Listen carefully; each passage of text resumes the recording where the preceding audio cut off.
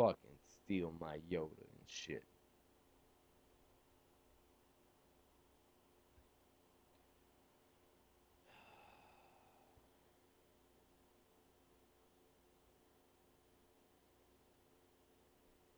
Sorry, I'm thirsty. I'm talking. And so finally, I will get to what started this entire rant in the first place after I tell this next story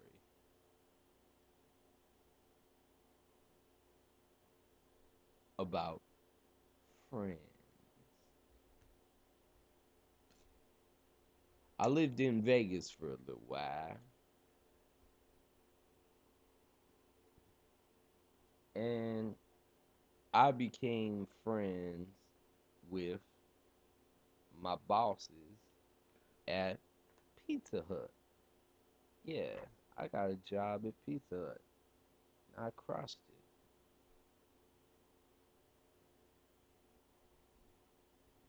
it. And for some reason, an old, oh, here we go, an old friend of mine asked me to come out there and live with her because she knew I was going through some stuff. So she was like, hey, I'm out here. I'm all alone. You come out here, you stay here for free. If you can get the money to fly from Atlanta to Vegas,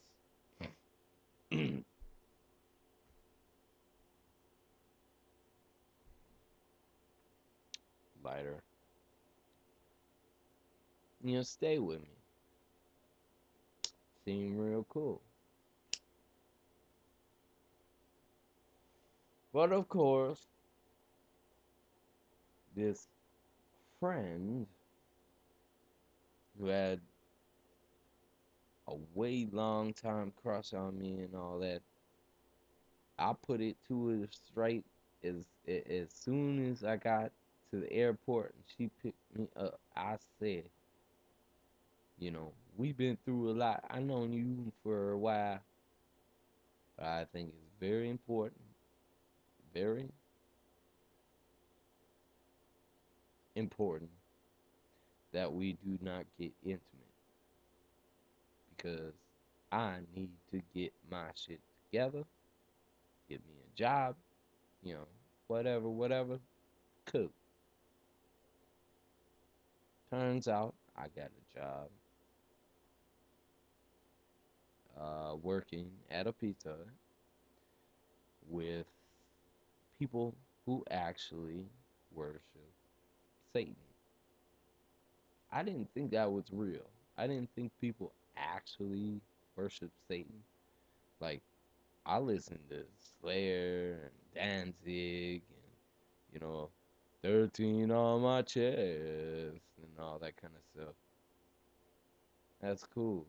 These motherfuckers actually worship Satan and did weird uh, rituals and shit like that. And the girl, they were both my managers or the runners of the Pizza Hut. The girl was a cutter, you know. I'm gonna cut myself. Somebody please pay attention to me. And of course, he was not very attractive. But her boyfriend, um, me and him, we became close friends. All right. So it was nice, and we'd fucking party and go next to the super fucking biker bar right next to the Pizza Hut, and he'd buy me drinks, and that was great. And he seemed like a really good friend.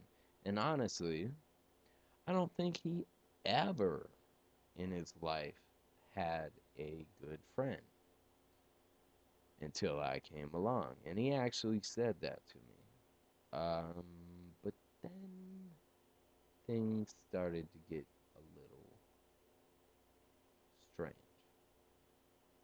Eventually, I had to move out of the girl's house that I lived in Vegas because she had a, I don't think there's even a word for it, affection for her cat's balls. I'll save that story for another time. Cat ball toucher. And she would leave her front door open with a bowl of candy and wait for the kids in the neighborhood to come get the candy. Shit was fucked up. And this girl was younger than me. You know, this wasn't some old lady or nothing. This was just a creepy bitch. And she kept cucumbers in her refrigerator. And that creeped me out a little bit too. But that was my friend.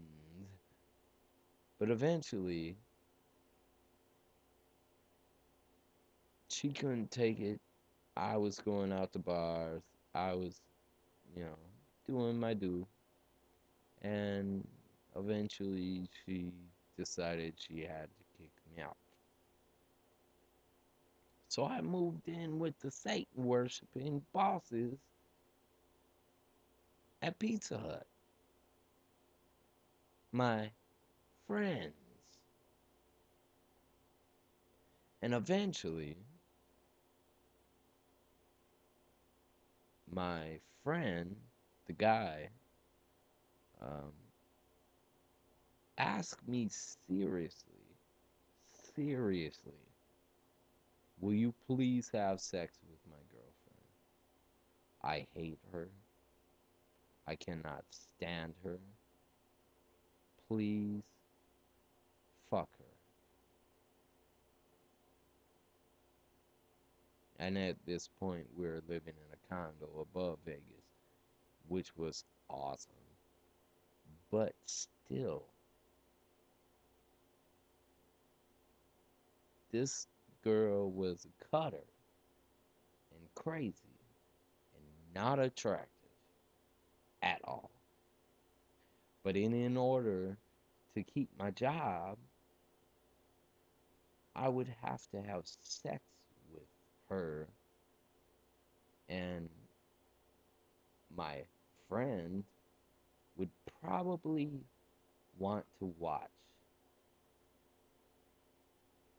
This is Friends. This is Friends, part two. Okay. What did I fucking deserve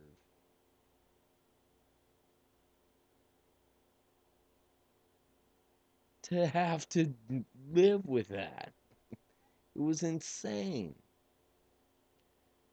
And then I ended up in the hospital because of um, other things.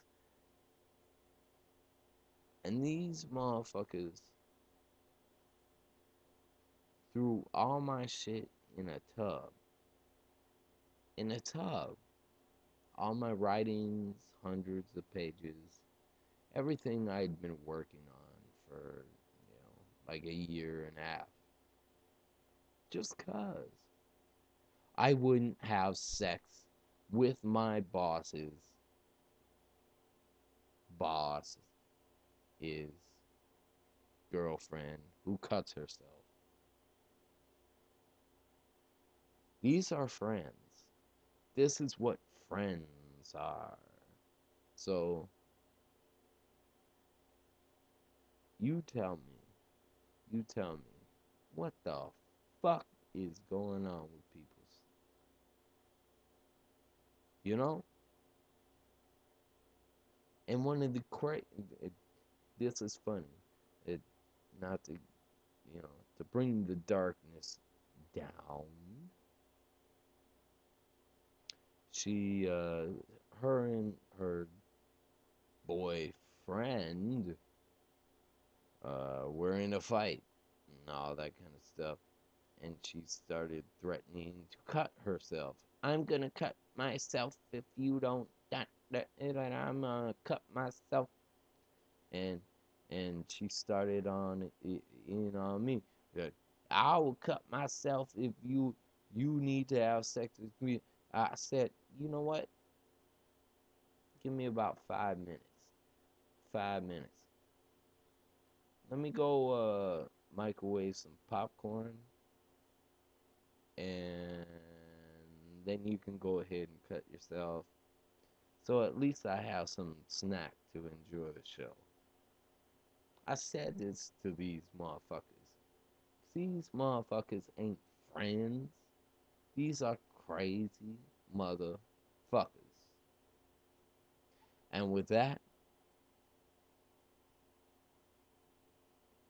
oh, I didn't even get to the severed head and the dude I watched died.